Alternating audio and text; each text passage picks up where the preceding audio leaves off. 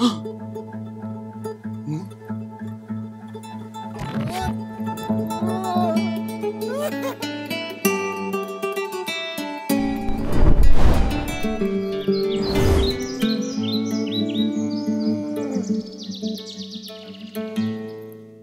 guys, quick reminder before we begin this week, our Cana New Wine Seminary online course kicks off this fall. So you can find out more at the end of this video or visit cana.co for some drunken theology. Now this week is the first of a 4-part series that we're going to do on the earliest church creeds. And actually it's one of the topics that we do cover in Cana Seminary. The creeds of the church are vitally important and extremely relevant to the meat and potatoes of your everyday life. But creedal Christianity isn't much valued in the charismatic world because it's associated with dry liturgical churches. Folks seldom realize what an anchor of joy and security it brings to the soul and the fruit and the normality that it bears in our lives to be anchored in the simplicity of the truth. When they were formed, the early church fathers in the early ecumenical councils, and that meaning the councils of bishops that represented various streams and geographic regions, they were concerned with helping us sort out the most basic, fundamental understanding of Christology, who Jesus is, and to understand the Trinity, because these two topics deal most importantly with the nature of who God is, as Jesus, the God-man, who single-handedly accomplished our salvation, as Trinity, a God and loving relation who longs to bring humanity into the other-giving circle of divine love. I mean, so many churches are still confused about who Jesus is. In his hypostatic union, he's both fully God, fully man, and as you know, the hypostatic union is how we describe that Jesus is both divine and human.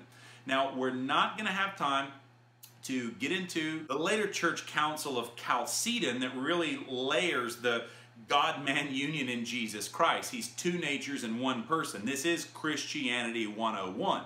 All Christians give lip service to this, but without a deep revelation that he himself is our bridge, our union with God, we're so prone to fall back upon ourselves, to make relationship happen with our own religious trappings. In the same way, the Holy Trinity is three persons in one essence, not three gods, not three beings, but three persons, one God. The Father is not the Son is not the Spirit is not the Father. There are three persons. There is diversity. They are three distinct persons, yet one undivided God. The Father is God, the Son is God, the Spirit is God. This is the mystery of the Trinity. Now the church fathers, man, they layer the person of Christ and they layer the Trinity in the first creeds that we're going to be addressing, which are the Apostles' Creed and the Nicene Creed. Like I said, we're not going to get into later creeds like Chalcedon, as important as that one is. But look, without getting this truth into us, we are hopeless at grasping the love and personal intimacy that marks the true nature of God. And this is timeless stuff. You may think, well, that's just the basics. That stuff's been around for almost 2,000 years. Yeah, but most of the church is still totally wrapped up in the same heresies that the fathers were fighting against when they wrote this stuff. And unless you're like a Lutheran or something, you probably don't even know the creeds. Or maybe you've rotely memorized them without grasping the tangible, experiential importance to your own life. I mean, most evangelical American churches, somebody in there is going to quickly tell you that, of course, I believe who Jesus is from the creeds, but I need to get my life right with God in a practical, personal sense. Well, fella, listen, you probably don't really grasp who Jesus is from the creeds, or you'd realize that he's already set your life in perfect personal cohesion with God in his own incarnation, life, death, and resurrection. Man, there is so much glory on the creeds. They're so relevant to us. Of course, some folks may think that they are divisive or too irrelevant, or that theological creeds are just too formal and stuffy and stifling. We don't need creeds or theology. We just need Jesus. Okay, well, what you just said there is a creed? A creed is just a statement of belief. It is a proclamation of what you hold to be true. And if that is your creed, we don't need theology, we just need Jesus. Well, that creed that you just stated is a woefully insufficient one because it fails to state anything about who Christ is or what he's done on our behalf. It's like the person who says, we don't need theology, we just need to live it. Okay, well, that's also a creed, and one that denies the chief article of Christianity, which is justification through faith alone, not by just living it, not by good deeds. So look, the point of good theology is that it actually liberates us. So we're not falling back into the darkness of religion and dead works and a false human focus, but putting us back onto who Jesus is and what he single-handedly accomplished. And so many people these days, they are swept up in a new age or just endless deconstruction of silly doctrines they grew up with in church, and it's imperative that we say something positive about who God is that is concrete and beyond question. I mean, in an age of relativism that leaves us depressed and in a downward spiral of existential confusion, can we acknowledge that God himself is capable of revealing himself in Jesus, that there is a rock-solid foundation that we can lay our head upon and rest at night? Also, let me point out that the creeds are not the truth. Jesus Christ is the truth. The truth is a person. And the creeds are oriented to point us most clearly to him. And these are things that have stood the test of time, more than 1,700 years, in the historical winds and waves of doctrine. And like, not every single one, specifically the later ones, may be completely infallible in every minute aspect, which is why the Protestant reformers were so clear to say that if something in the creed doesn't seem to jive with scriptures, it's okay to question it. But the whole point of the creeds was to clarify what Scripture was telling us about God. It wasn't trying to add to Scripture. And they weren't trying either to limit the mystery of God. Their main goal was not to try and draw the entire mystery of God out on paper, which is impossible. The main goal of these things was to draw a line against stupid ways of thinking about God, heretical ideas that actually rejected the mystery of Christ in lieu of human ideas and philosophy that clouded the beatific vision. But when we're talking about the two earliest and most important creeds, which we're going to be going through over these weeks, the Apostles' Creed and the Nicene Creed. Well, man, if you disagree with those, I would have to say you're pretty darn deluded, because these are virtual litmus tests of orthodoxy. And by that I mean right ways of thinking about God. These creeds don't put a lid on the mystery. They are a springboard into the eternal mystery into which we've been grafted. Whenever I'm deconstructing some religious idea on a Jesus Trip video, or I'm bashing some do-it-yourself human striving, or I'm releasing some Holy Ghost enema of a religious detox, whenever I'm bashing sacred cows, understand I am always doing it in light of the creed. I may not agree with every belief of every church father, just as they didn't always agree with one another on things like maybe the doctrine of salvation or whatever, or how sin works. But when it came to the person of God, who he is, on this rock we stand united, the person of Christ and the all-inclusive love of the Trinity. I don't have time to get into every nuance of every single creed and how they came into formulation. This is already going to be a 4-part series. But the later creeds, they did get into more detail, but only because controversies would arise over how to interpret the earlier creeds, like the Nicene Creed and the Apostles' Creed, which is even earlier. And so naysayers who want to bash these early councils, and they think that just one particular sect of Christians were imposing their doctrines on other Christians, they often like to point out that the church fathers had arguments and they had politics. Well, guess what? That's exactly true.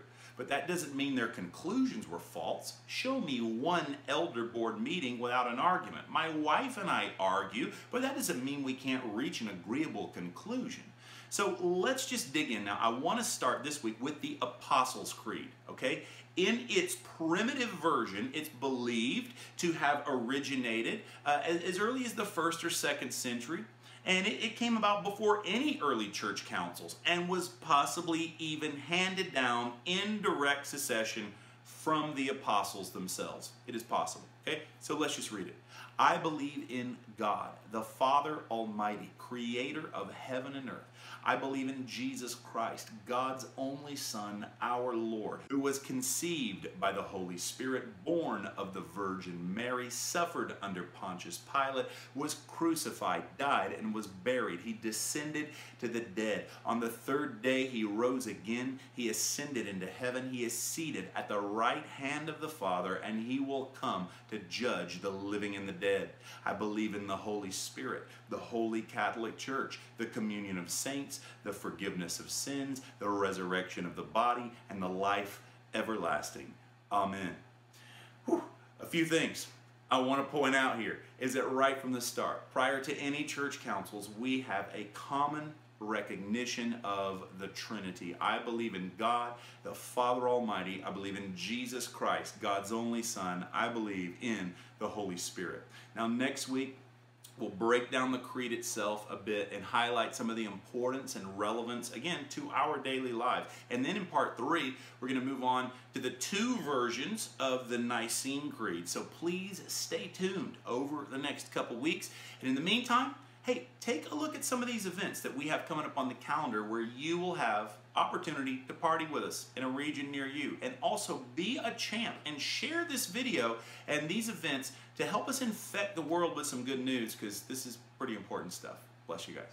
I'm often asked my #1 recommended resource for diving into the revelation of grace, the finished work of the cross, mystical Christianity, union with God, Trinitarian theology. Well, it's our online course, Cana New Wine Seminary, Intoxicating Theology with world-class instructors, available at an easy pace right from your own home. Registration is now open for next fall's classes at cana.co. This October, we invite you to take a journey within. Make a pilgrimage with us as we explore the kingdom of God. It's not far away in either time or space. The kingdom of God is all around us, and the kingdom is within. It is right here at hand. Paradise is now. In October, myself, John Crowder, together with Tim Wright leading worship, will travel to 4 regions of America: Tampa, Florida, Houston, Texas, Billings, Montana, and Redding, California, for our Paradise Now event. Join the adventure with us as we explore the wonder of our mystical union with God. Registration is now open and seating is limited. Visit thenewmystics.com/tour. Next month, I'm in Germany in September for 2 back-to-back weekend events where you can overdose on glory. Supernatural Joy Unspeakable near Cologne and a mystical school in Hanau.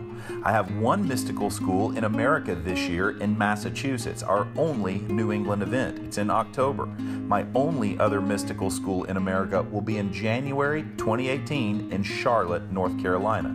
Then we have just 1 more mystical school on the calendar. It's in France next February. Find every mystical school, conference event, and mission trip online at thenewmystics.com/schools. Do you feel a call to missions? Travel with us on a 2-nation trip to Kashmir and Nepal as we venture to the Himalayas. Known as a region of conflict, North Indian Kashmir is also labeled the most beautiful place on earth. We'll bring the fire of the gospel. You will heal the sick, carry the glory. It's our only trip now open to applicants, and it's a joint trip with myself, John Crowder, and Matt Spinks. We'll have a grace equipping event in Kashmir, plus a mass crusade where we'll gather thousands in Nepal. We'll also have fun with a night in Kathmandu. We'll go to the lowland jungles of Nepal. You can ride elephants, take a jeep safari, see rhinos. We won't make you climb Everest, but you can take the optional hike. The trip is open to all ages. We leave in March 2018, so you have plenty of time to plan, raise funds, sort out the details, but all our trips do fill up. So you do need to get your first deposit in by November 1st to lock in your spot. So take a step of faith, get your application in at thenewmystics.com/trek.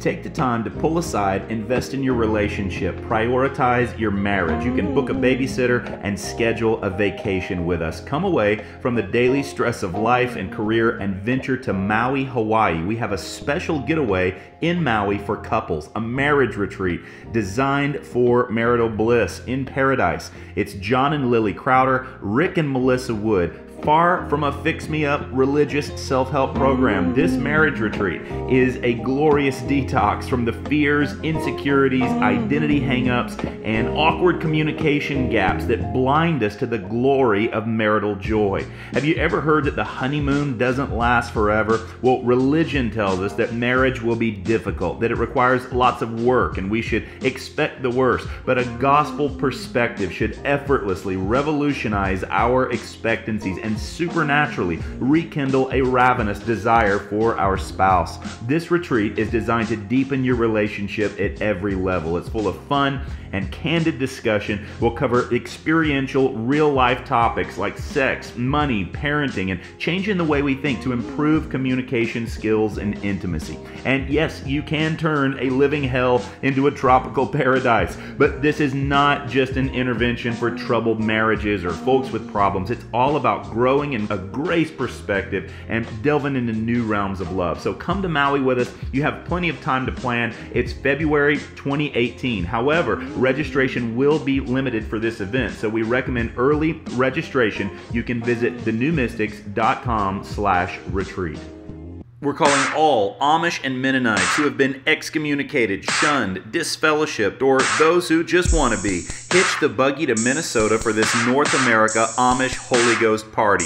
Warning, there will be instruments. Tim Wright is going to do the worship. It's fun for the whole family. We are going to party like it's $15.99. Everyone is welcome. Buttons and cell phones are allowed. This November, visit thenewmystics.com/Amish. Sons of Thunder runs on partnerships and generous contributions from people like you. If you've been blessed by the ministry and want to participate in sharing the gospel and reaching the poor with us, consider becoming a monthly supporter at thenewmystics.com/partners.